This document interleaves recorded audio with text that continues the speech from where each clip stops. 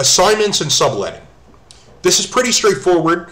This is where you have a unit and you can't be there anymore, so you want to assign it to somebody else. That's called a sublet. You can also reassign a tenancy agreement. So one person, maybe they bought themselves a house and they don't need to rent anymore, but they want to give that unit to somebody else in their family who needs it. So then they would change the name from the one person to another person. So tenants are generally permitted to assign and sublet. This is done with consent from the landlord. The landlord will usually provide consent. If they allow this, they're not losing out on rent, because if they don't allow it, then the unit's going to be abandoned or vacated, and then they can't collect any rent. So that doesn't help them much.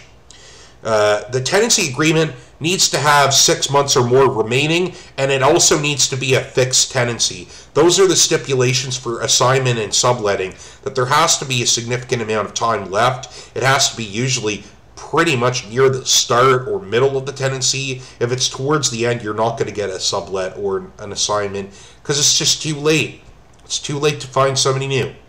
The landlord must have excellent reasons for not giving their consent to sublet, and that's included in the Residential Tenancy Act.